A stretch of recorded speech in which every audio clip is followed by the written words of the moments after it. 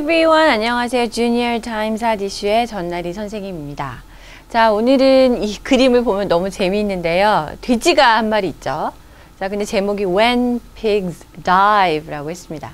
자, 돼지가 다이빙을 한다는 건데요. 돼지가 다이브를 할 때 어떤 일이 일어나는 걸까요? 실제 이게 가능할까요?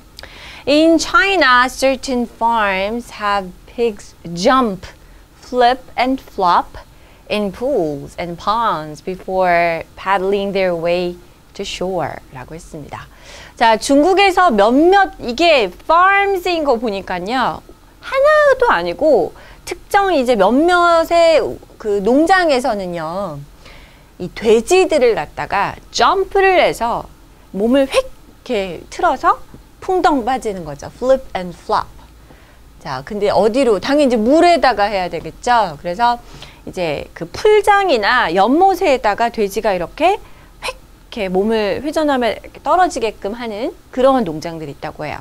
그래서 이제 이 돼지들은 이제 패드를 해가지고 쫙 패들처럼 헤엄을 쳐서 이제 그 해안가로 오기 전에 이렇게 훈련을 시키는 듯이 다이브를 시키는 농장들이 중국에 있습니다라는 거죠. Every day, Chinese farmer Huang Demin, who lives in Ningxiang County in Hunan Province, makes his pigs dive from a 3-foot wooden board into a pond. 이제 실명이 나왔네요. 그 위치하고요. 후난 지역에 후난성의 닝시앙 카운티에 살고 있는 황대민 씨는요. 자신이 가지고 있는 이 돼지들이 3피트 길이의 나무로 만든 판지에서 다이브를 해서 이 연못으로 뛰어들게끔 하고 있다라는 거죠. 자, 돼지들이 내가 점프할까? I want to dive 이렇게 하는 것이 아니라 이 makes or have라는 이 동사를 봤을 때는 농장주들이 그렇게 돼지를 시킨다는 겁니다. Most pigs, according to Wang, don't like being suspended in air. So he has to push them hard so they will jump off the board. 이거 보면 좀 선생님 잔인하다는 생각도 약간 들었는데 이 황 씨에 따르면은요. 후난성에 살고 있는 이분에 따르면 대부분의 돼지들은 당연히 공중에 이렇게 대롱대롱 이렇게 떠 있는 상태를 원하지 않는 거죠. 그렇게 매달려 있는 상태가 싫어합니다. 누가 그렇게 날 수 없잖아요. They cannot fly.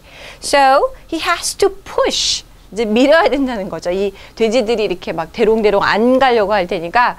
그래서 굉장히 hard하게 민다는 거는 세게 밀어서 그 돼지들이 결국에는 이 보드에서 다이브 그 보드에서 뛰어내리게끔 할 수밖에 없게끔 세게 밀면 이제 싫어하다가 이렇게 붕 떠서 이렇게 다이빙을 하게 되겠죠.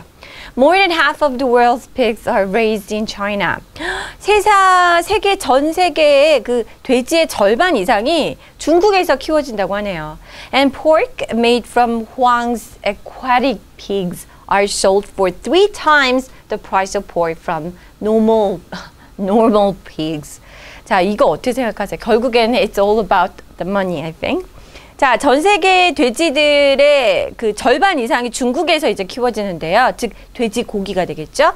그런데 이 황씨 이분의 농장에서 키워진 이 돼지고기라는 거죠. 근데 일명 이들이 they dive into a pond 하기 때문에 그런지 몰라도 aquatic pigs라는 별명이 붙었다고 하네요. 그래서 일명 그런 아쿠아 돼지들이라고 불리는 이 황씨 그 농장의 폴크가 돼지고기가 팔리는데 그 가격이 3배가량이 된다고 합니다. 그러니까 일반적인 돼지의 그 돼지고기 가격보다 3배가 넘는 가격을 받고 팔리는 aquatic pigs라고 얘기를 하네요.